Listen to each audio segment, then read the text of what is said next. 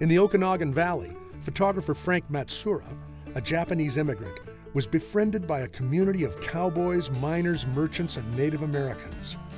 In a time when portraits were stiff, formal affairs, Matsura's photographs seemed to capture a more authentic image of his friends and neighbors. Matsura would have fit right into our culture today of Instagrams and selfies. He took photographs like a family member would, with a real personal connection, many times including himself. Frank Matsura was well liked in the Okanagan Valley. He was gregarious, full of fun, and seemed to get along with everyone from all walks of life. His camera knew no social barriers. Cowboys, farmers, miners, Native Americans, women, rich or poor, they all came under his spell.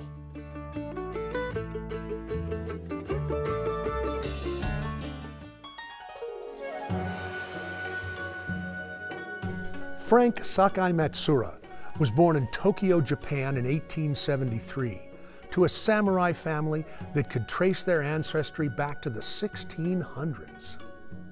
At age 28, looking for adventure, Frank Matsura packed up his camera, grabbed his passport, and sailed for America.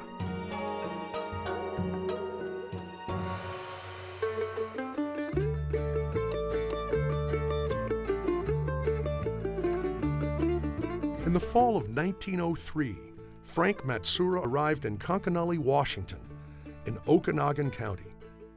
He was hired by Jess Dillabow to work at the Elliott Hotel as a laundryman and general roustabout.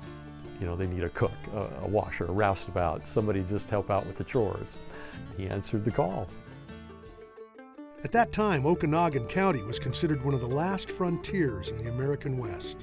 People were still packing 6-guns, but at the same time, you had the automobile, the incandescent light. The Dillabaws kind of adopted him and treated him like kind of a big brother to their young family, and there's a lot of pictures of the Dillabaw kids with Frank. Matsura soon began taking photographs in his spare time and developing them in the laundry room of the hotel.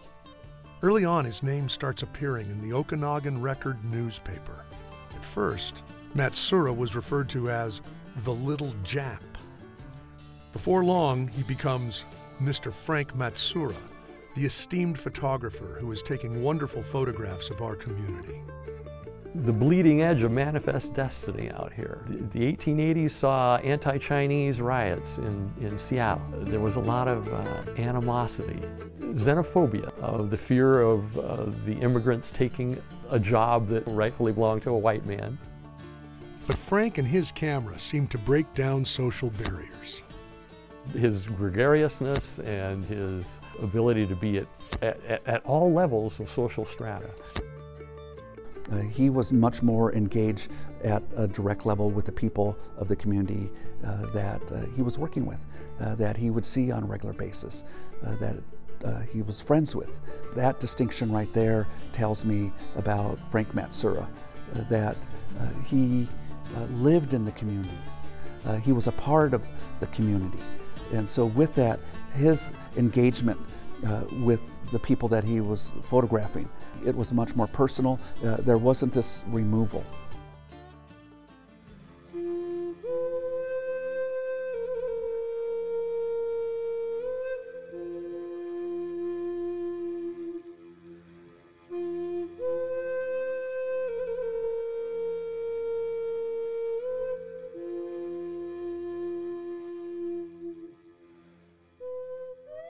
Frank Matsura also had a special connection with the Native Americans.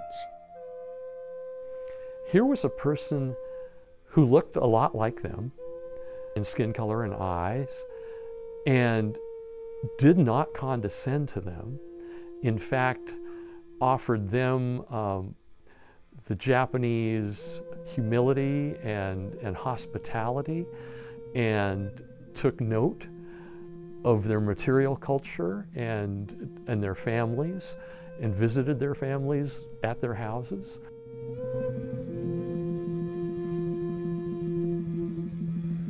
But by no means, I think, was he trying to document the Native people. in a way that was trying to capture them before they disappeared. This by no means was the intention of Frank Matsura. You could see that.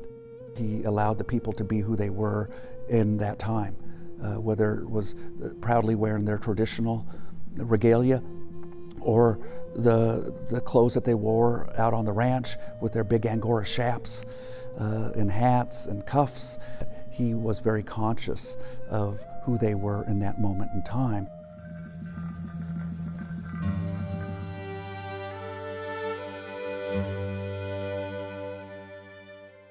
Sudden death in Okanagan, the Omak Chronicle reported. Sadly, on June 19, 1913, Frank Matsura's life was cut short by tuberculosis. Frank Matsura was only 39 years old. A shadow of sorrow was cast over the community early in the week by the sudden death Monday night of Frank S. Matsura, the Japanese photographer who has been part and parcel of the city ever since its establishment 7 years ago, the Okanagan Independent. Frank's place in Okanagan City will never be filled. He was held in high esteem of all who knew him and was known from one end of this vast county to the other.